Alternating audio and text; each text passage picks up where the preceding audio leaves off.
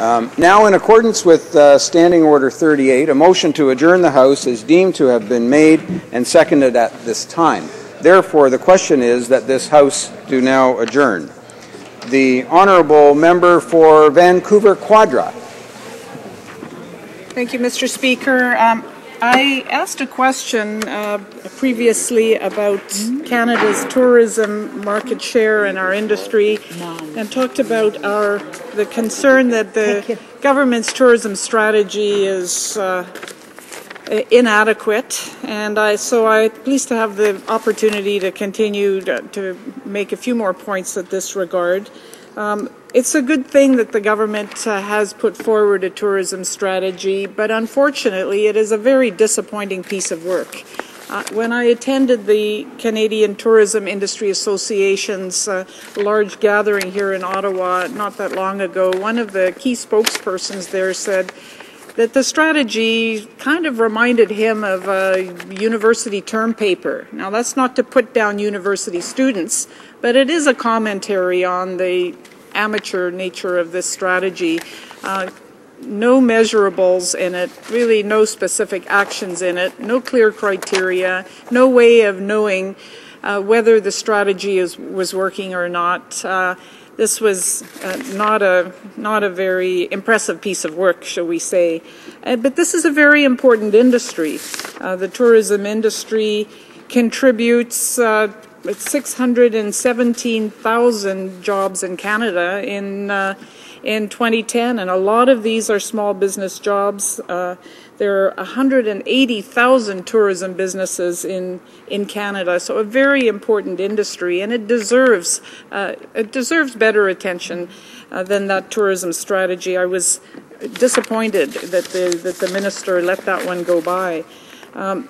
We saw a couple of days ago the opening of a new office in Beijing by the Canadian Tourism Commission, and that's a good thing. But it also reminds us that this is a government because of its diplomatic gaffes, because of our Prime Minister insulting China and the Chinese leadership for over the course of 3 or 4 years, and creating a really negative climate and atmosphere between China, one of Canada's most important trading partners, hugely growing economy, hundreds of thousands of tourists interested in Canada.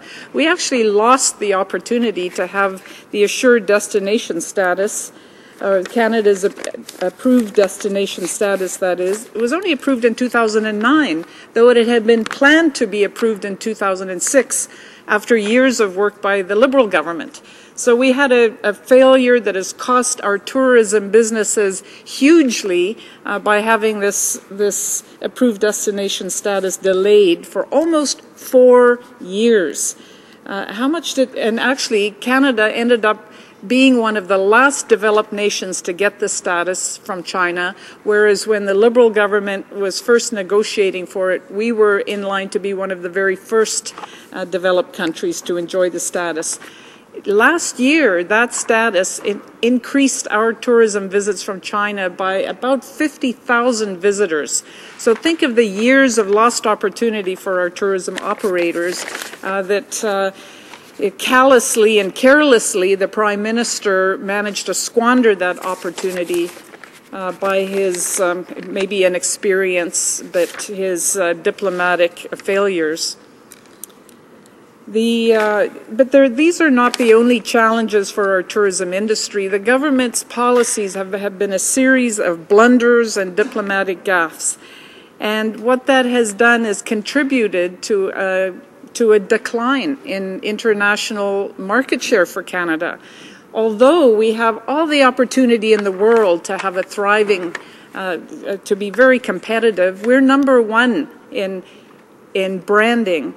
We have fallen from number 7 to number 15 in actual tourism, international tourism overnight visits. So our industry deserves better than the Prime Minister doing photo ops in China. It deserves better than a second-rate strategy. It deserves a real focus. These are real people, real jobs, real businesses, and the government has to do better. Thank you, Mr. Speaker.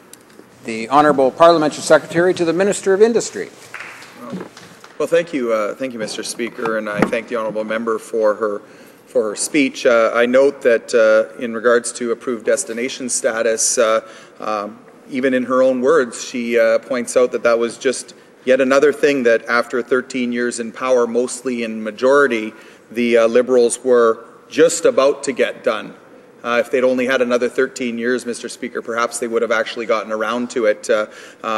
But then it's something that this government actually delivered on, and she pointed out the many benefits that have resulted because of the Prime Minister's actions in that regard. Mr. Speaker, our government's #1 priority is jobs and economic growth. To that end, we've created over 600,000 net new jobs here in Canada since the depths of the recession. Tourism is an important creator of jobs and economic growth in this country, and so I'm proud to be here today to speak about the actions that this government has taken to support Canada's tourism sector. In 2010, overseas arrivals to Canada reached 4.5 million, a 6.9% increase over 2009 arrivals.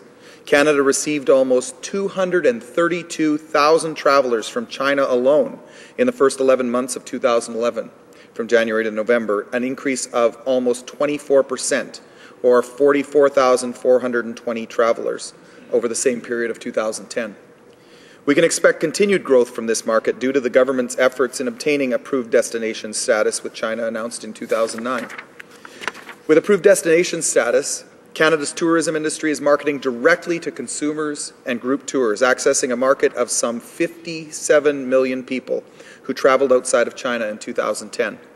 This government supports the sector in many ways, including marketing Canada to the world through the internationally recognized work of the Canadian Tourism Commission, operating national parks, supporting the hosting of international events, facilitating access, and investing in infrastructure. Last fall, the Federal Tourism Strategy was launched, and it's coordinating federal efforts related to tourism, enhancing the federal government's role as an effective partner with industry and other levels of government to improve the competitiveness of Canada's tourism sector. In fact, the Prime Minister, who is currently in China, just launched the Canadian Tourism Commission's new 2012 tourism marketing campaign in China. With the FTS, Canada is poised to take advantage of tourism opportunities. For example, in Brazil, the Canadian Tourism Commission, Citizenship and Immigration Canada, and Transport Canada, respectively, have stimulated demand for travel to Canada, enhanced visa processing capacity, and concluded a new air service agreement. As well, the CTC launched its Signature Experiences Collection to recognize small and medium-sized businesses that exemplify Canada's tourism brand. Mr. Speaker, Finance Canada and the Canadian Revenue Agency are engaging with representatives of the tourism industry to examine the operational design and administration of the Foreign Convention and Tour Incentive Program, and to explore the feasibility of changes that would improve the program's effectiveness.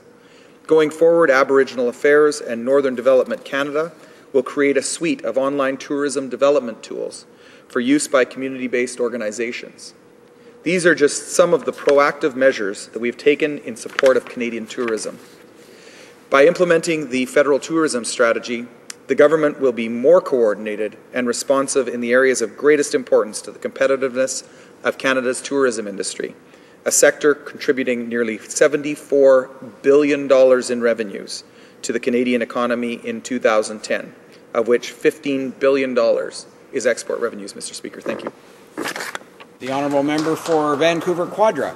Well, thank you, Mr. Speaker. Well, it was very nice to hear all of those statistics about the tourism industry. I mean, Wikipedia or Google can provide that.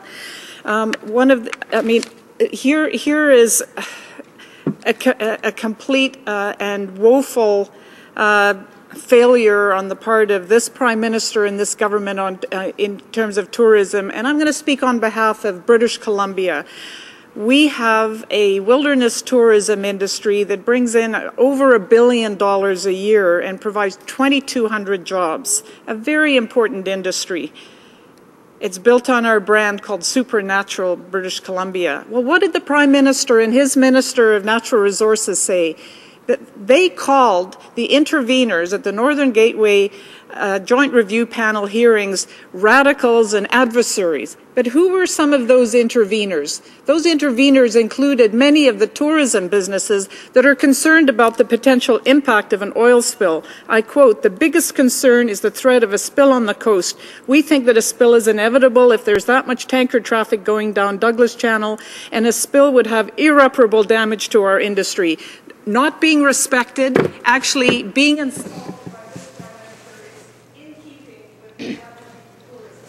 The Honourable Parliamentary Secretary to the Minister of Industry. Well, thank you, Mr. Speaker. And of course, the honourable member's characterization of what the Minister of Natural Resources said is completely incorrect. He was not referring to every intervener. What he's saying is that we have to have a process that makes sense to balance the needs of the environment with the needs of the Canadian economy. And I would ask the honourable member, what she thinks would happen if we don't have the option of selling our natural resources to other countries around the world. What happens to the Canadian economy? What happens to jobs in the tourism sector across this country if Canadians themselves can't travel around the country because they can't afford to, because they don't have jobs? Mr. Speaker, the economy in Canada, we've created over 600,000 net new jobs, Mr. Speaker. The Liberals stand in the way of that at every opportunity, and this is just another example of that.